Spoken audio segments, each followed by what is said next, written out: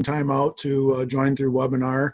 And this is my topic tonight. The human factor is one that has been we've discussed at length for many years in our education department, and it's one that as we go through the slides tonight, I definitely would like some feedback and some interaction with you folks towards the end at the question and answer session. If there's something that maybe sparks something in you that we'd like to add to, or even if you don't have a question, if it's just something that an experience that you had, I'd love to hear from you. So.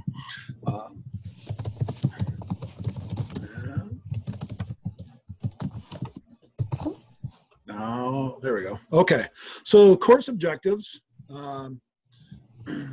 Correctly identify the human factor as presented in the lecture. So I'm going to elaborate more on what that is, and I'm sure some of you are probably pretty interested to see what I have to say on that. So recall the affective domain as presented in the lecture. We're going to talk a little bit about the affective domain as an instructor here in the state of Michigan, teaching all levels from MFR to paramedic. The affective domain is one that has been particularly interesting to me, and as pre-hospital practitioners, the affective domain is the one that I think is that we have, there's not necessarily a textbook on the affective domain. There is some elements that are discussed throughout all the textbooks, but it's one that hopefully somebody comes into the program having some elements in the affective domain, and we'll talk about how to impact that in the providers, maybe in your program or in your organization. So we also I'm going to describe ways to communicate effectively while caring for patients. So it's one of the things that, and just in that objective itself, effective communication while caring. And, I've had lots of students ask me, well, what do you mean by caring for the patients? And we're going to talk about that. So the human factor here, you'll see a picture of one of my past paramedic students with one of our past patients who, and obviously it's a stage photo, so you can kind of see the caring. But if you knew Sam there in the picture and the lady there, you'd know that was the same interaction that I've seen several times when he interacted with her, even outside of the photo here for us. So there's the quote here from Leo Buscaglia: too often we underestimate the power of a touch, a smile, a kind word, a listening ear, an honest compliment, or the smallest act of caring, all of which have the potential to turn a life around. And that's really what my basis of this presentation is here. As I got into EMS from a retail sales background, I quickly learned that we don't live in a perfect world, and none of us are perfect. And as we interact with other folks, whether it's in EMS or just our general daily lives, we sometimes forego and forget the power of touch, a smile, a kind word, and a listening ear, just the smallest act of kindness that we can give.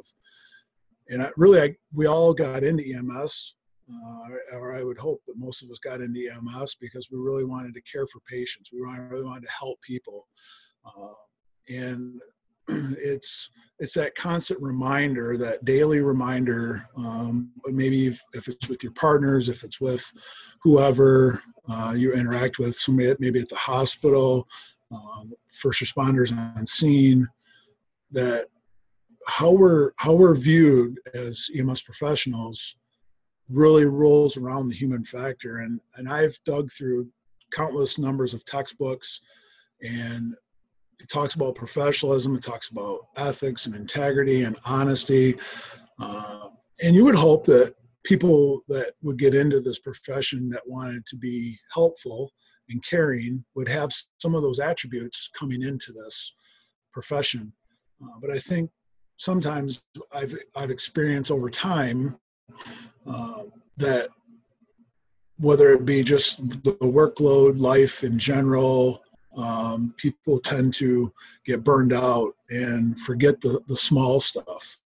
I had an EMT that worked with me one time that we would do, interfacility nursing home, hospital nursing home transfers, and patients who had been in front of doctors and nurses and maybe a previous crew, and we show up and their glasses are smudged and they're dirty and they can't barely see out of them. And he would take time to clean their glasses, to make sure that their feet were tucked in on the stretcher. Just the smallest things making the biggest impact.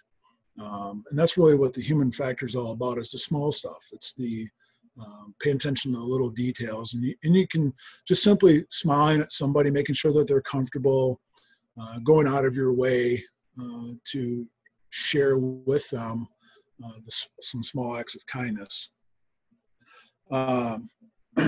Recently, I've had the unexpected privilege, I guess, of actually being one that had to be cared for by some of my own colleagues or students. And I got a nice little transport over to a local hospital here in Midland, and was taken very good care of. But one of the things we do really well, I think all of us do a great job of taking care of strangers, but often are very poor at taking care of each other.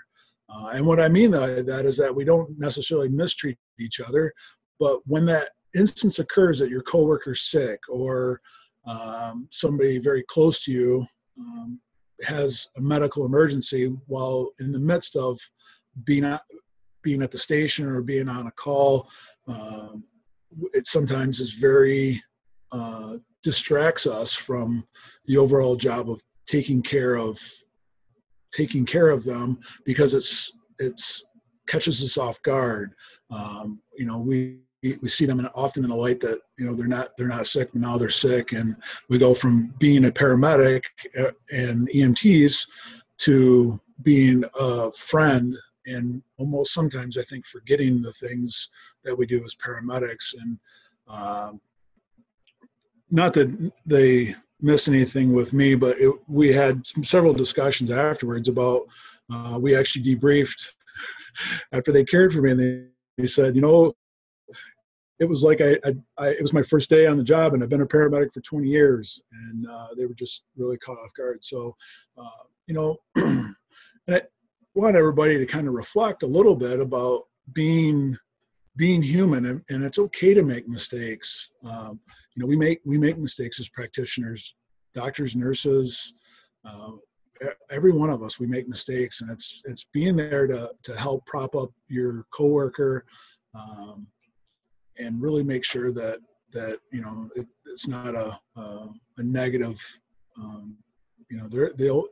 They may really feel like it was a negative, but take it into the context and make it an educational opportunity. I wanted to share this next slide here about the golden rule.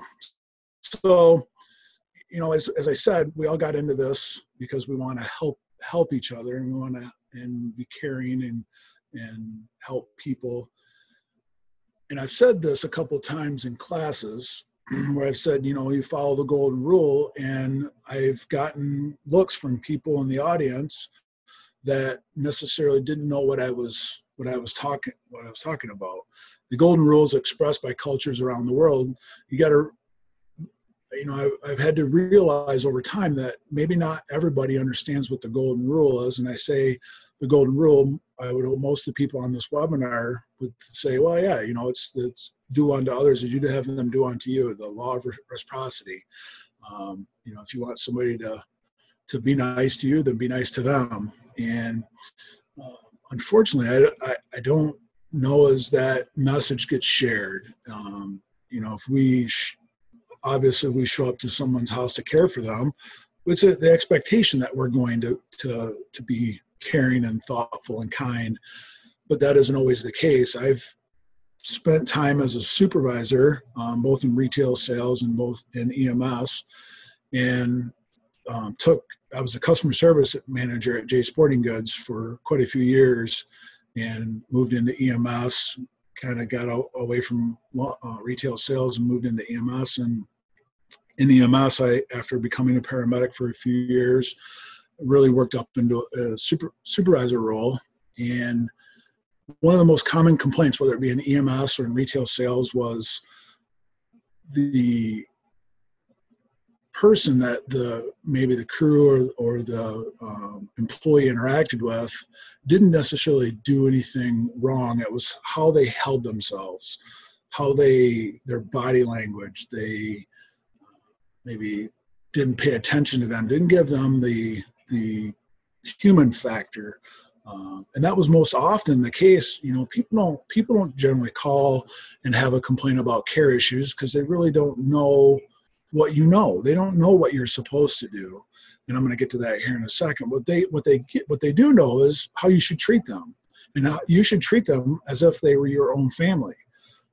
I really spent a lot of time in all of my MFR programs, my EMT programs, my paramedic program, and a colleague of mine, Ken White and I have had lots of discussion about this, about the human factor, and this really is kind of a brainstorm between the two of us over the course of the last 10 years, because we just have people that absolutely miss that being nice to people, just doing unto others you'd have them do unto you.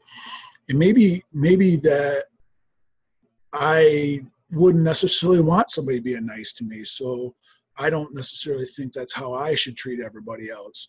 And I'm going to reach out to somebody in the publishing that writes some textbooks to tell them that I would like a chapter on being nice.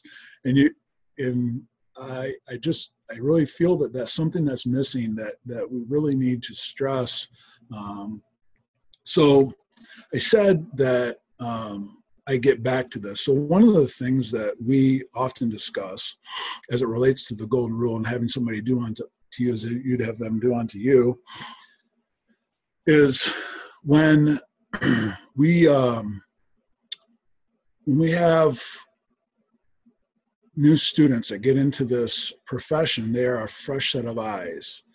And we share with them that when they come into this, they have no preconceived notions of people. They have no preconceived notions of anything, or really of EMS, unless they've been around it.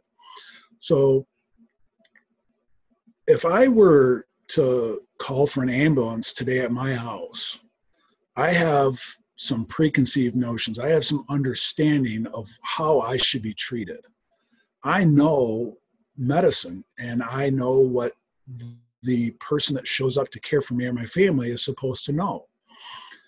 It's much like being, if you were a world-class chef, you go to a restaurant and you know how a steak is supposed to be cooked. You know how, a salad is Caesar salad is supposed to be made. Well, in EMS, we know medicine. We know how people are supposed to treat us. And so not only do I have some understanding of the medical and, you're supposed to do a 12 lead on me. I've got a cardiac history, and, you should start an IV and give me medication or give me oxygen and, get a blood pressure.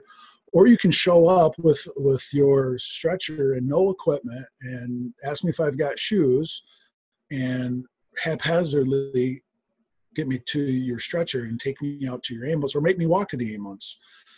So all of those things would, as we all know, would be unacceptable. And the next bottom line here says, do the right thing. And I have that as a thought-invoking statement, because when anybody ever says to me, just do the right thing, don't worry about it, just do the right thing. I've had administrators tell me, yeah, you'll figure it out, just do the right thing. What if I don't know what that right thing is? What is the right thing? Now, I can use my experiences previously in life, or I could ask somebody, hey, can you please explain what the right thing is? Because I'm missing it. I'm missing what that right thing is. But think about that, as you are working maybe out in the field, or you're teaching a class and you're telling somebody, just do the right thing. What is that right thing? Just think about that. So as I think about that, one of the things that has been very passionate for me over the last 10 years, I've got an opportunity to meet people of all backgrounds, from people who are homeless to people who are multimillionaires. And I like to have kind of a welcoming speech to every new student body that comes through our classrooms. And everybody is someone. We often go on patients who call us for some of the things that we find are the most trivial, but it's their emergency. It really is. It's their emergency. And this gentleman here in this picture is homeless. He's got a home, but it's not our idea of a home, but it's his home. And you are a guest in his home. The gentleman that's taking care of him here looks like he's taking his blood pressure and gathering the history. And but just remember, we're going into people's houses that it may not be your house, and you may not think that you'd want to live there, but that's their house, that's their home, and be non-judgmental. We tell students, I have students ride with me, and I tell them, hey, this may not be your ideal of perfect living conditions, but it's theirs, and they enjoy it. It's what they have at the time, and we have to be respectful. This gentleman here in this picture who's getting his blood pressure checked, he's somebody's son, he's somebody's brother, somebody's father, somebody's friend, he's somebody's someone. And the whole human factor is based on that principle of just being human with one another, consistently being honest.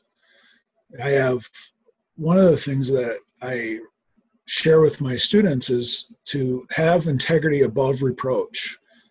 And integrity and honesty with your patients, with your partners, with your loved ones, with yourself, to be consistently honest and have integrity. If you make a mistake, own it. I had a conversation this afternoon with one of my paramedic students who's now a paramedic, and just simply asked some questions, and he had integrity. He's like, I made a mistake, and but he was, he was like, I won't let it happen again. I'll work really hard to make sure it doesn't happen. And just a really, really good guy. And he follows those core principles. So being compassionate. And this is another term that I think we see a lot in our textbooks. You hear it at lots of seminars. Being compassionate and sharing compassion with somebody, it's those kind words. It's that doing the small things, giving somebody, this gentleman here may need a coat. He doesn't look like he has a really warm coat, and going and actually maybe to a Salvation Army or something along that lines to maybe show back up with a coat to get him through, or a new pair of shoes or something. It's those little things. I've shared lots of stories with my students about patients who didn't have the things that they need in the refrigerator, like milk and bread, and going and getting those for them, or stopping and on a long transfer somewhere and they just need a bottle of water or a sandwich or something. It's that being human with your patients. It's being human with each other. It seems to be lost somewhere, and that's my passion for sharing this today, because I'm going to ask each one of you to go out and to help not only be human, because we're all human, but really share that message of being human with each other and And again, you could kind of link that back to the, do the right thing. It's a really ambiguous, it's a really open-ended term. And what does that really mean? And I think it's like all of us have probably seen or have witnessed somebody doing CPR, doing chest compressions. And I talk about this a lot when I'm teaching CPR is, I know what bad CPR looks like. And I can watch CPR on television and I go, man, that's really horrible CPR. But I know what good CPR looks like when I see it. And, we have the advent of all of this new technology that gives us feedback and tells us how good our chest compressions are.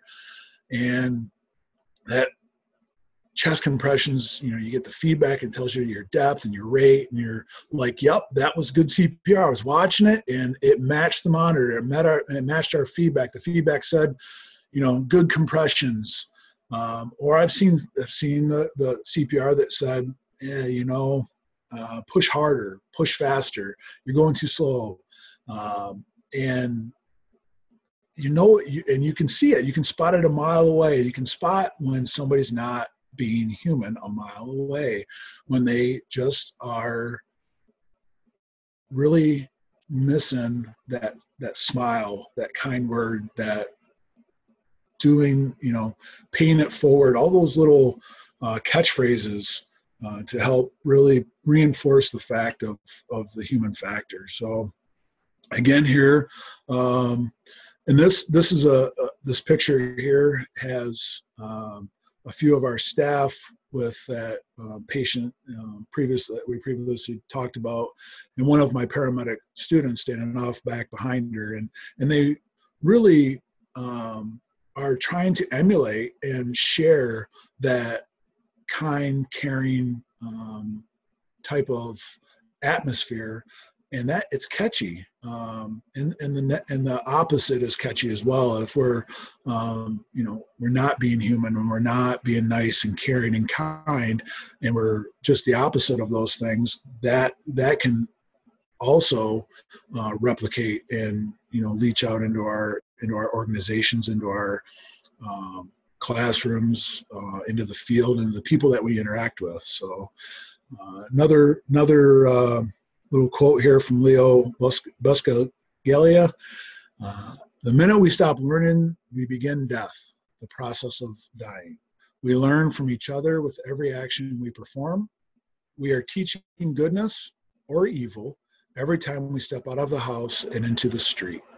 And that couldn't be a truer statement. Is we every time we interact with somebody, we are making conscious decisions of either being good, or we can make a subconscious decision or conscious of being evil. And we see that in EMS. Like I said, when I made that transition from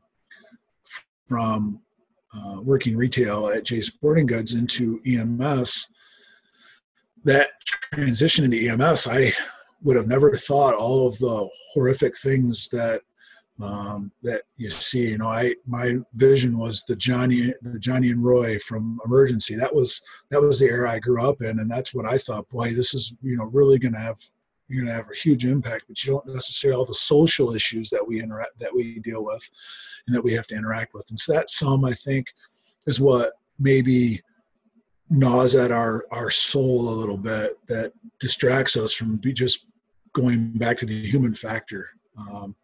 So just as a reminder, every time we step out of the house, we can choose to teach goodness, we can choose evil, but we can't stop learning. We gotta constantly be striving to learn every day, all day long. So one of my passions in here in this slide is developing our future practitioners. The future of EMS, the people that are going to show up to our houses to care for us and our loved ones long after I leave EMS. And it's got a little picture here with, 7 or 8 ducks, and one that's just trying to climb the curb. And all the rest of them are kind of standing in line watching them. And he's they're trying to work on their technique here, I think, a little bit. And he's really can't get his little wings up there to kind of pull him up, so he's relying on his feet, and but he's got his head up over top of that curb, and he's almost there. And so these other ducks that are sitting there, ducklings that are sitting there watching him, are really leading by example. So he's stepping up there, and they're checking his form out. But leading by example, that's one of the things that as you're developing, if you're in the EMS education, but even if you're not, if you're even a new EMT or a new paramedic, maybe a supervisory organization, leading by example. And you hear that term thrown out there again a lot, that, oh, lead by example. Okay, well, I think I got that. Is I'm going to guide some people, and the actions that I perform and the mannerisms that I have are what's going to be replicated, what these folks are going to be watching. And you'll see I have a slide here later with a fishbowl. We're all in a fishbowl. And people are always watching you, whether it be your partner, whether it be your family, your patients, maybe the nurses and the doctors that you turn patients over to at the hospital. They're always looking at you, and they're always watching your mannerisms, how you interact, how you interact with your patients, how you interact with them. And I think it's pretty easy sometimes for us to get off track. If we're working on developing our future practitioners, it's not hard sometimes. We can just get overwhelmed with things to get off track. And it's really been kind of my mission the people in our education department here at MMR, all of my colleagues, instructor coordinators, one I think's listening tonight. She's always trying to help keep me on the path with just small reminders, little smiles, just really trying to keep us all to remember that there's, as tough as it gets sometimes, it's just that you just need that little smile, that little reminder that really might be the piece that gets this little duckling up over the top. Is if he just has a reminder that he can do it, that there is something up there. I don't know if it was maybe bread or mom he's looking for, but something's up there that they're all going after. So the next portion here is so how do we develop our future practitioners? And this is a really good question. This is kind of where our paramedic portfolio process is headed. So in paramedic education, in the last couple of years, it's really taken a dramatic turn towards the portfolio process from the National Registry. And in there, which has been very, it's been something that we've always done, but it hasn't really necessarily always been wrote down. We do scenarios, we'll put twists in there, we'll really try to make it as challenging for our paramedics. But now we've actually got a formalized process that this is headed. And with the scenarios and the documentation of the scenarios and the scenarios that lots of educators all over the country have helped write and pushed out, in all of them, we're measuring now the affective domain. So the affective domain is that it's a qualitative measurement of how the paramedic and their EMT partner is performing in the scenario in the classroom. And so as we're trying to move to mold them with the affective domain. And by the way, this was measured by Bloom's, wrote a paper in, I believe it was 1979, talking about all the different domains of learning, the cognitive, which is the book learning, the psychomotor, which is the hand stuff that most of us as paramedics and EMTs and first responders are really good at, is the hands-on stuff. And I would dare say that many of us come into this profession with a pretty strong affective domain. We just may need some tweaking on our affective domain. And so as you can see here, it's kind of a pyramid of, from receiving phenomenon, and that's the simplest form of the affective domain. For example, listens to others with respect. That's a pretty simple, listening listening to somebody with respect, giving them eye contact. And this is something that at the very minimum that I try to expect out of my students, making eye contact. This starts at day one in class, and teaching them to make that eye contact, make that connection.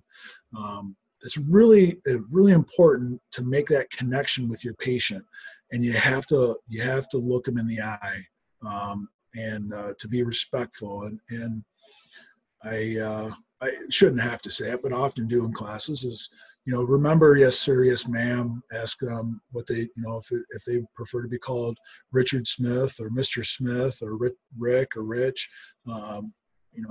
Take that time to ask that, to give that respect to your patients. Responding is the next one. So this is participates in class discussions, gives a presentation, maybe questions new ideals, concepts in order to fully understand them, knows safety rules, practices them.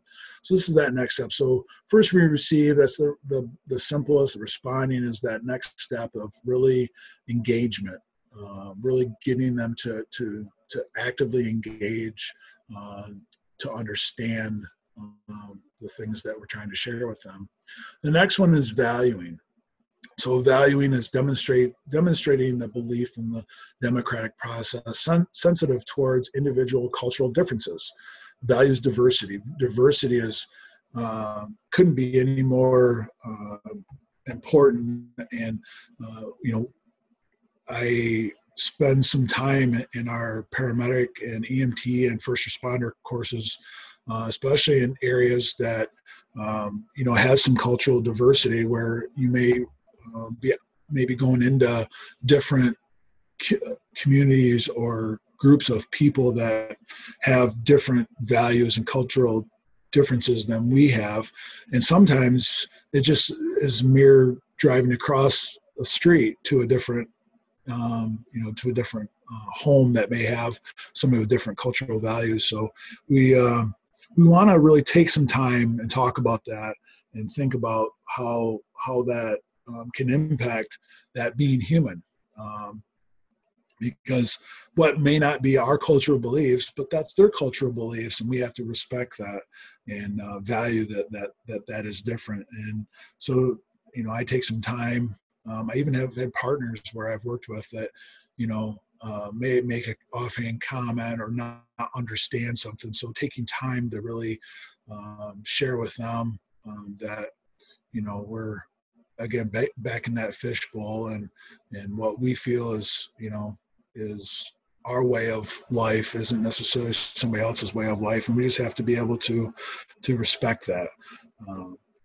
Proposing a plan, undervaluing is proposes a plan to social improvement, follows through with commitments, informs management on matters that one feels strongly about. So this is not everybody fits that bill in valuing. It's kind of the mid-level they're headed towards really tackling this domain. And there's been some people that may not, frankly, get to valuing, may not, ever really get higher than the responding. So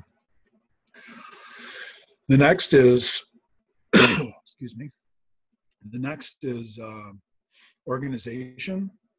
So an organization, recognizing the need for balance between freedom and responsible behavior, explaining the roles of systematic planning and solving problems, accepts professional ethical standards, creates a life plan in harmony with abilities, interests, and beliefs, prioritizes time effectively.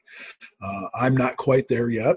I'm still working at it. I know many of you are probably chuckling because we all seem in EMS to have the same time prioritization problems. Meeting the needs of the organization, family, and self. So taking time out. And we spend a lot of time talking about taking time out for yourself. And I know it's really tough when we're balancing maybe a full-time job and trying to take a first responder program because your local rescue squad needs you, and you really want to put that commitment in, you really want to help out. So it's that balance of trying to meet those needs. And so The last but not least, the characterization. This is the highest level in the Bloom's taxonomy in the affective domain, showing self-reliance when working independently, cooperates in group activities, displays teamwork, displays a professional commitment to ethical practice on a daily basis, values people for what they are, not how they look. And when I read that, I thought, man, this is it right here. You know, valuing people for what they are, not how they look. And, you know, I value all humans, and we really should. And as EMS providers, that is something that when you show up, you should be valuing the people that we're there to care for. They're our constituents. There's somebody's family member, and that's just really, it says it all. And when somebody's really hit that domain of learning, they've got to the point where they've internalized these values and through characterization. It's just really,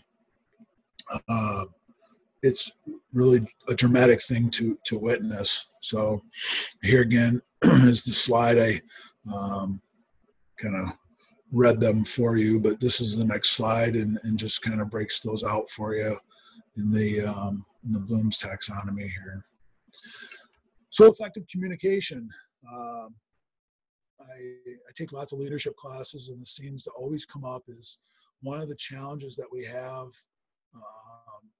in EMS, in life, is that effective communication. Communication broke down, and I have a little picture here with a couple little guys with the soup cans on a string, trying to make communication happen. And this is a really good topic, you know, whether it be communicating to your patients, communicating to your family, your partners, your supervisors, administrators, maybe it's even your community, somebody that, you know, you're at a town meeting or something. Effective communication, and again, it's about the body language. You're having a conversation with somebody, and you know, they have their arms crossed, and they're standing there, and they have a frown on their face, and they're looking at the ceiling, and they're looking at the floor, but they're not looking at you. And you're having a conversation at them, but they're not listening. They've said that through their body language. And how many times when, you know, we have maybe new students or new people working with us, or even ourselves, when we've walked into somebody's house at 2 o'clock in the morning, as they maybe they thought, boy, I don't know what Joe's problem was, but he come in and he didn't seem like he wanted to be here. And that's the last thing I'd ever want my patients to feel, is that I didn't want them to call me for help again, because that time that the fifth time that they called, maybe it's that sixth time that's really going to make a big difference. But I was there on the fifth time, and maybe they got from me that I really wasn't engaged. I really didn't care about their problem. I really didn't want to hear from them. So I tell the students, and I tell my partners, monitor your body language. It really can send some unspoken messages about your how you're feeling, and how they may perceive that as negative. And that's the last thing you want, is that they may not call that sixth time, and it may just be too late for somebody. And then their family, it sends a huge message out to your community when that gets out, that those guys showed up and they just didn't listen, they didn't care, they didn't want to be there, they seemed like we were inconveniencing them. So really take a second to think about your body language. And often when I'm having a conversation with somebody, I listen to understand, really. And a lot of times I'll repeat things back, and I get looks like, did you not hear me? No, I heard you. I'm trying to frame this in my own thought process, because I want to understand what you're telling me, not necessarily just to reply or just to shrug like, yeah, I heard you, but you didn't really process it. So really take time when you talk about active listening is to listen to understand, not to reply. I pay attention to little things. Tone, your tone and your inflection when you're having a conversation with somebody, it really speaks, no pun intended, it speaks volume. But tone is everything. When you're talking to somebody, and it's not necessarily what you say, it's the tone of voice that you use to say it. And that really can leave, it can turn somebody's listening, their active listening. They may have been active listening to you initially, but now because your tone was maybe sarcastic or snippy, that they stop listening, and they don't want to hear what you have to say, and they've instantaneously made up their mind that they're maybe not going to go to the hospital with you when they really maybe do need to go. So tone really work. And I've had, this is one of those elements of communication it's really, again, it's hard to put it to paper, but when you hear it, you're like, oh yeah, that's bad CPR. That's bad CPR, and I'm seeing it right now. So, or I'm hearing it. So the right people, getting the right information at the right time, really key. You got to get the right information to the right people at the right time to have good, effective communication. It might not be the time at 2 o'clock in the morning, and that's one of the things I talk to my patients. I say, I'd really like to have this conversation with you, and use maybe a teachable moment, but it might not have been the right time at 2 o'clock in the morning because they, frankly, were sick and didn't want to hear from me. So,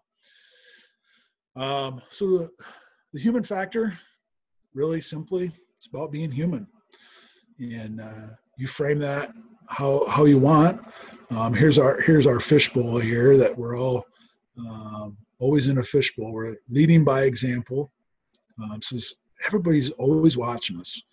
I tell our new EMTs, you're driving a billboard. No matter what EMS agency or fire department, if you're wearing your uniform on the way to work, and you're not necessarily even at work, but you're on your way to work, you're in a fishbowl. And people, even in my community, I live here in the small town of Coleman, and everybody knows me. I know there's people that know me, know about me, and I've never met. And first time they walk up is like, yeah, hey, how are you? I'm like, good, yeah. They're like, I don't think we've ever met, but I've seen you at the football games, and you've been down there taking care of those players, and you're just always in a fishbowl. You never know who's watching you, where they're watching you from, and just, this is a message I share with all my staff, my students, and even my family. Is just, we're all in a fishbowl. We got to constantly just be mindful of that. So again, doing the right thing. I put my little addition, even when it's not popular, because sometimes the right thing, if it's truly the right thing, it may not be the most popular right thing to do. It may be uncomfortable, but deep down inside, maybe it's clinically the right thing to do, or it's the right thing to do for the patient, and communicating with them. That maybe you really do need to go to the hospital, and their family maybe doesn't want them to go, and they don't want to go, but clinically it's the right thing, and even when it's not popular, it's a tough thing to do. So I'm at the end here. If give us a few minutes here for some questions and answers, or just simply a statement. If anybody's got something to share, I'd be moved to hear from you. Thank you, Matt.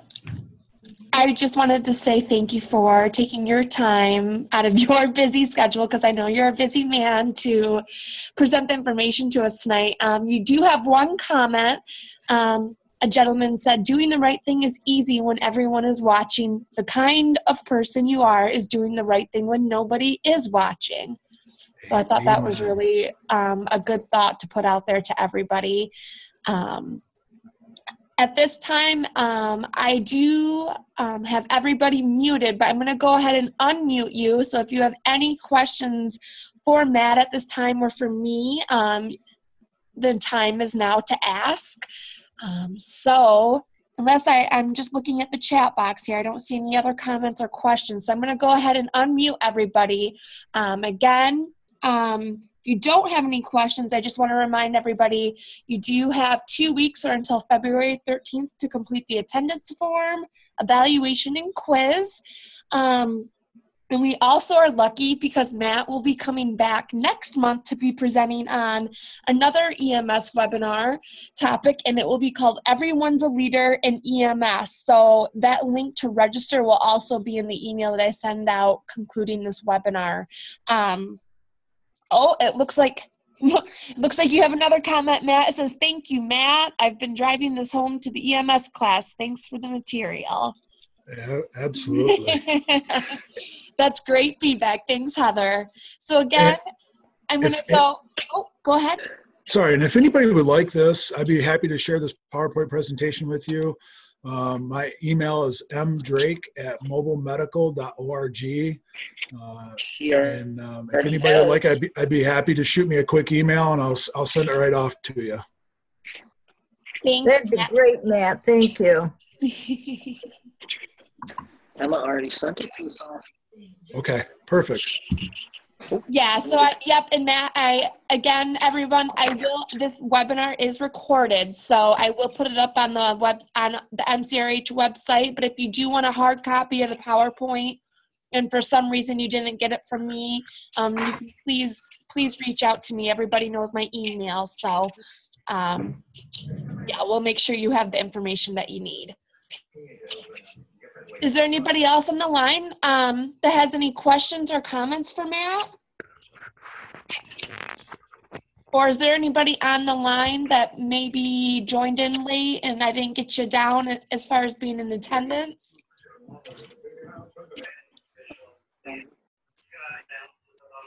Matt, do you have any questions for anybody on the line? Nope, I sure don't. I just really appreciate everybody tuning in tonight, and look forward to seeing you all on the streets. Yeah, thanks, Matt. Thank you so much for taking the time. It was a great webinar. And again, everyone, I will follow up after this. Oh, and also, I just wanted to let everybody know that I will be at the EMS Summit next month. February 15th and 16th. I'm also going to be exhibiting there on behalf of Michigan Center for Rural Health. So if you want to meet me in person, I will be there. And I'm also presenting at the EMS Summit. So look for me if you're there. It's in East Lansing this year. The venue has, or the destination has moved. I wasn't able to attend last year. So I'm really excited to be able to join everybody this year. All right, so any last minute questions or comments? Thank you, Emma. Thank you for joining us, everybody. And again, if for some reason you don't get my email. Thank you. Oh, you're welcome. If for some reason you don't get an email from me tonight, anyone, please make sure you reach out to me and I'll get you all the information you need. So, Matt, thank you again. And thank you, everybody, for joining in tonight. Thanks, Emma. Thanks, Matt.